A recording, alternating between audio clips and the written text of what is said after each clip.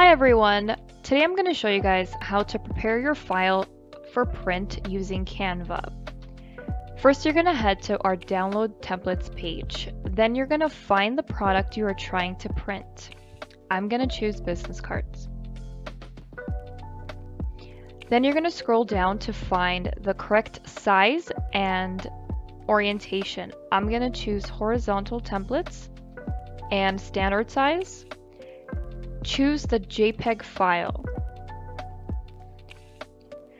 After downloading the JPEG file, open it and view the size with bleed, which is located right here.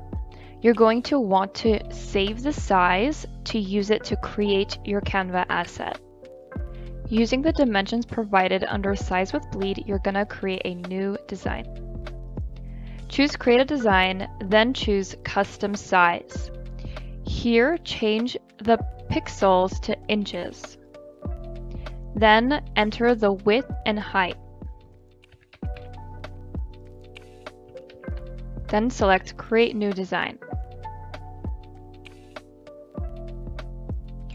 For demonstration purposes, I will search for a business card template and select one.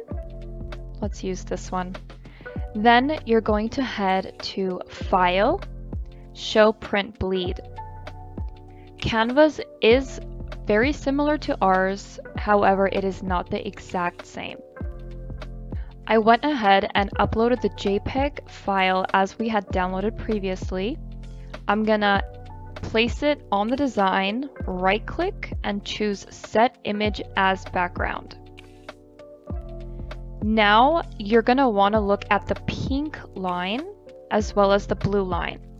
The blue line does align very close to Canva's, however, it is not perfect. Please consider this when preparing your files. Just a reminder, the pink line is where your design will be trimmed. Be sure to have everything important within the blue line as shifting may occur. Once you're happy with your design, detach the image from the background and delete it. Simply select on the photo, detach image from background, and delete.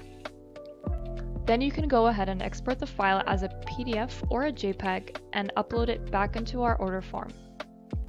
That's all we have for today. We hope you found this tutorial helpful. If you would like to see more videos like these, please leave a comment below.